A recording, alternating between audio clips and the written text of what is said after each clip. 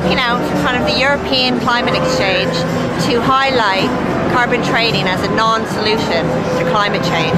Carbon trading has not and will not lower net carbon emissions, and so we're here today to say that the only way to start climate change is to leave fossil fuels in the ground.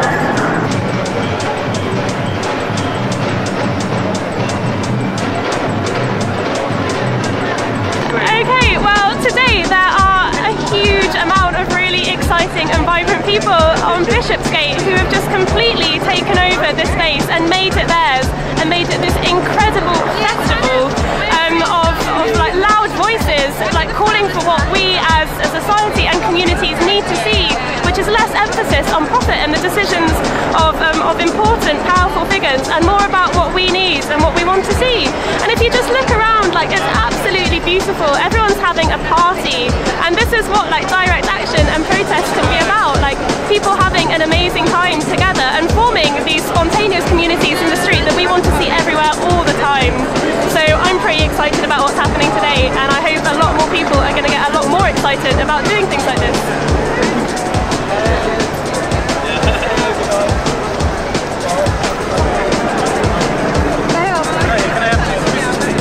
Food made by somebody, and it's got no animal in it. There's no animal in this food. It's animal friendly, and that's what we need. We need a world which is animal friendly, which doesn't hurt any animals, and it doesn't hurt any human beings. And you know something? We are going to make this world.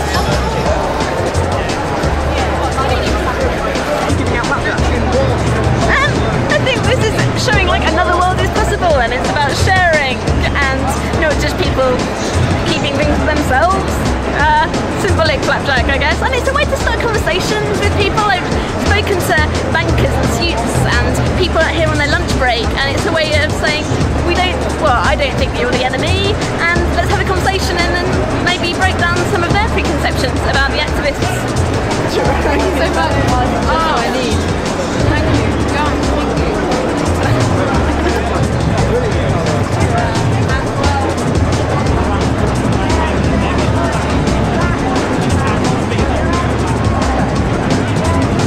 Any more money? I'd like some more! I'm here from the Royal Bank of Satan making a representation. So bring it on! Please.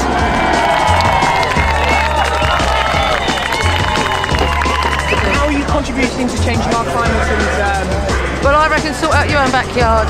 If everyone sorted out their own backyard first, then that would make a start, you know, because things aren't going to change overnight, but we need to have quite a lot of patience. But if you look back 20 years, we've already come quite a way forward. And I think that, you know, things are speeding up, but we really do need to speed up the process of consciousness right now and be much more mindful about what we do. Thank you very much. Thank you. All right, just one more time for one good sign. I'm supposed to be Sagittarius, but that's not divine. It's a fire sign, burning things. But you could burn me rather than fuel or oil. At the same time, I'll probably create more. My own mind, you could use water as a catalyst in your catalytic converter. I'll still eject your flood clouds coming from the sky. Before you know it, with this kind of occupation, we'll die. That's why we need to step on top, take control. It's the people, one world, one planet, one peace, one goal. Simple as that. We just unite under the soul. Yo, Spirit and your soul, bro. This is how we go in London. G20, yo, they're just plunging down the same path as never before, trying to keep people rich, we don't adore. The fact is we need to unify as one planet, one goal, one soul. Thing is that actually it's going to be the poorest countries in the world that are going to be affected by climate change. So in fact it's not, I mean yes, here are white middle class people, but we're the ones that have A, created the problem, and B, not going to feel the problem until way generations. So really, I mean, I think it's an interesting question. How do you articulate that fact? I don't know, I just think you have to keep on going. You have to keep out going onto the streets. Every movement needs a front line, it's true.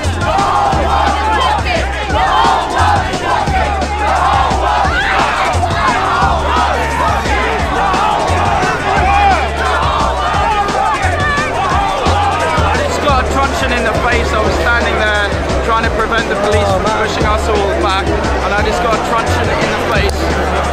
I I live in Islington, I go to Cambridge University.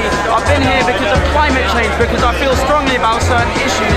We're here as a peaceful protest, and suddenly there's, what, 100 riot police, something like that, shoving shields in our faces and hitting us with truncheons. And to be honest, I don't think that that's how a democratic society works.